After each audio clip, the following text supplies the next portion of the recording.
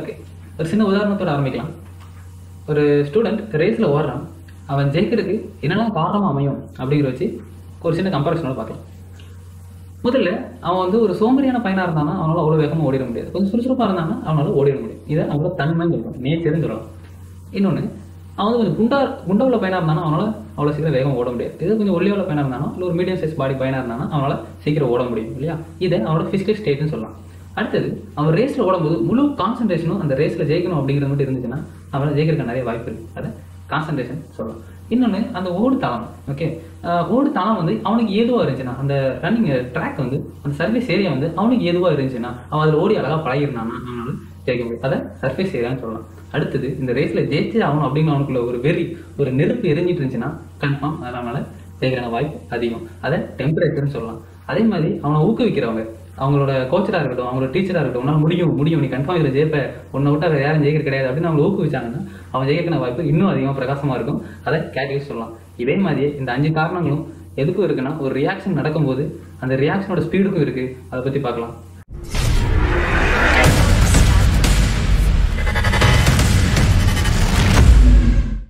Okay, உங்களுக்கே தெரிஞ்சுன்னு நினைக்கிறேன் என்ன பார்க்க போகிறோன்னு. Factor affecting the reaction rate. Okay, first பார்க்கலாம் nature and state of the reactant. Okay, இப்போ பாருங்க, H2 plus Cl2 gives 2HCl. இப்போ H2 எப்படி இருக்கும், அது வந்து H bond H இருக்கும், Cl2 இருக்கும், Cl bond Cl இருக்கும், ஃபார்ம் ஆகிற HCl H bond Cl இருக்கும். இப்போ என்ன நடக்கணும், இந்த பாண்ட் உடையணும், இந்த பாண்டு உடையணும், பிறகு ரெண்டுக்கும் ஒரு புது பாண்ட் ஃபார்ம் ஆகும்.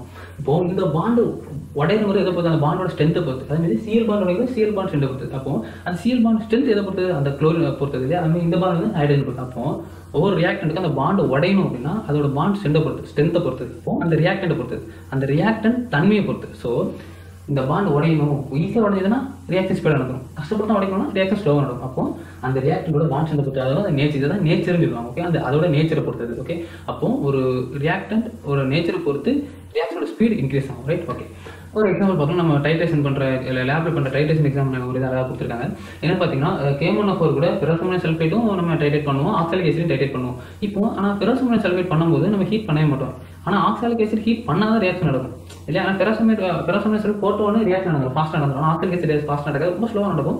ஹீட் பண்ணால் கொஞ்சம் ஸ்பீடாக நடக்கும். ஏன் இது ஸ்லோவாக நடக்குது? இதில் நம்ம கான்சன்ட்ரேஷனை மாற்ற போகிறது இல்லை, சர்ஃபேஸ் ஏரியா மாற்ற போகிறது இல்லை, டெம்பரேச்சரை மாற்ற போகிறது இல்லை, கேட்டலிஸ்ட் போட போகிறது இல்லை. இருந்தாலும் இது ஃபாஸ்ட்டாக நடக்குது. ஏன் ஃபாஸ்ட்டாக நடக்குது? அது வந்து பெரோஸ் அயனோட தன்மை, அது வந்து ஆக்சாலிக் ஆசிடோட தன்மை. இது ஸ்லோவாக தான் பண்ணுது, அது ஃபாஸ்ட்டாக தான் ரியாக்ட் ஆகுது. இப்போ அது ஒரு தன்மையை பொறுத்தது.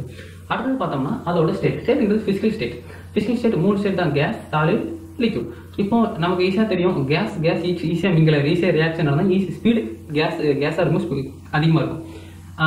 கேஸ் ஃபஸ்ட்டு அதிகம், அடுத்தது லிக்விட் கொஞ்சம் ஸ்பீடாக இருக்கும், சாலிட் இருக்கிறதே கம்மியாக இருக்கும். ஓகே, இந்த இது கொஞ்சம் நல்லா தெரிஞ்ச விஷயம்.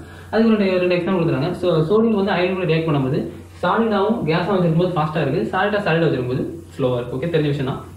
அதே பொட்டாசியம் அயனைடையும் லெட் அயனைடையும் போடும்போது நமக்கு வந்து லெட் அயனைடு எல்லோ பிரிசிபேட் ஃபார்ம் ஆகும். இது நம்ம சால்ட் அனலைசிஸில் பார்த்துப்போம்.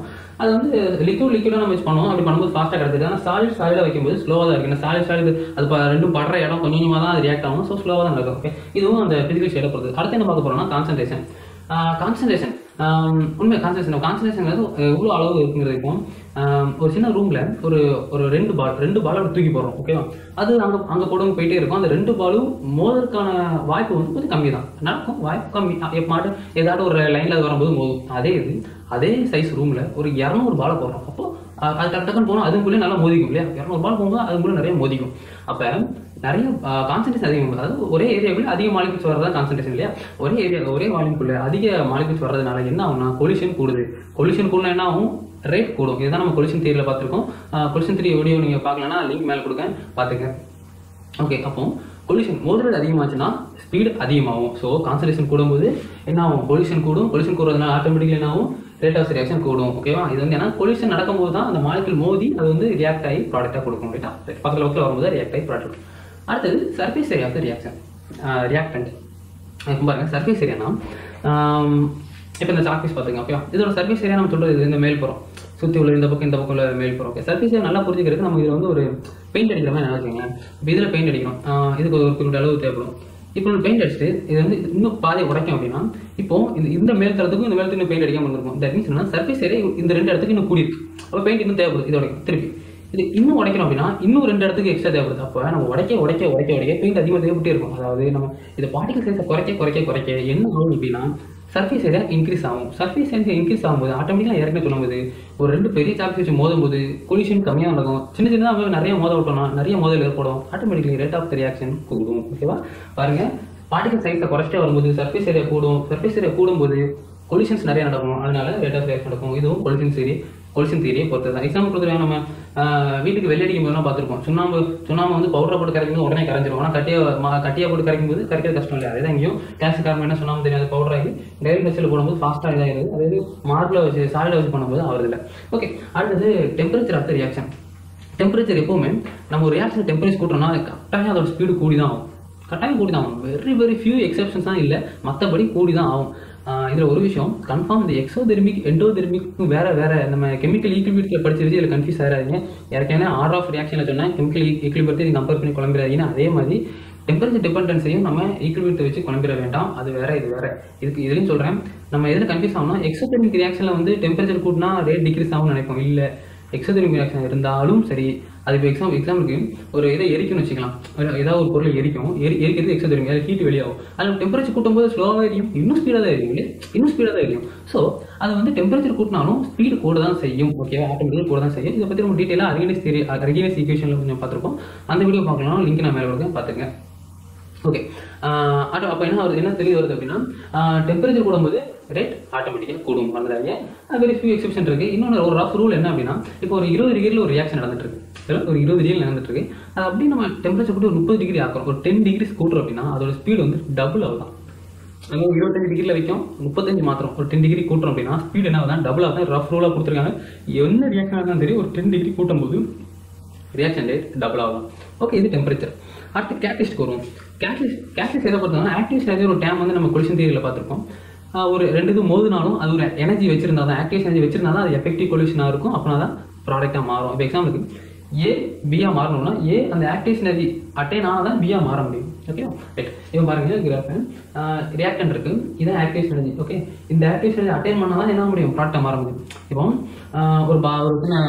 ஒரு மலை மாதிரி வச்சுங்க, ஒரு பெரிய பாறை விட்டுரு வச்சுங்க. பாறை இவ்வளோ தூரம் தூக்கி விட்டோம்னா கீழே இந்த பக்கம் விழுந்துடும், ரியாக்டன்ட்டுக்கு வந்துடும். இவ்வளோ தூரம் தூக்கி விட்டோம்னா திருப்பி இங்கே விழுந்துடும். நல்லா தூக்கி இங்கே போட்டு விட்டோம்னா அதுக்கப்புறம் என்ன பண்ணும்? அங்கே போய் விடும் இல்லையா?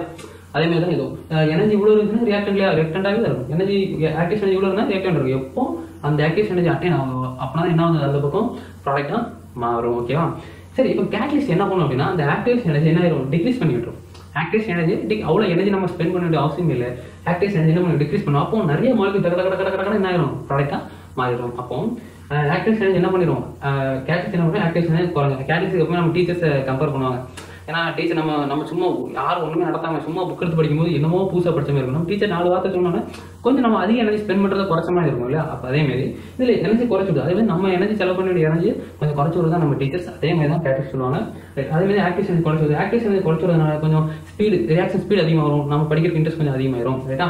ஸோ ஓவராலாக சைடில் இருக்கிற பொட்டன்ஷியல் எனர்ஜி இருக்குது பார்த்துங்க. ஓகே, ஓவராலாக ஒரு 5 விஷயம் பார்த்துருக்கோம். Nature and state of the reactant, அடுத்தது concentration of the reactant, surface area of the reactant, temperature of the reactant, reaction and catalyst. இந்த 5 விஷயம் தான் ஒரு ரியாக்ஷன் ஸ்பீடாக நடக்கிறதுக்கான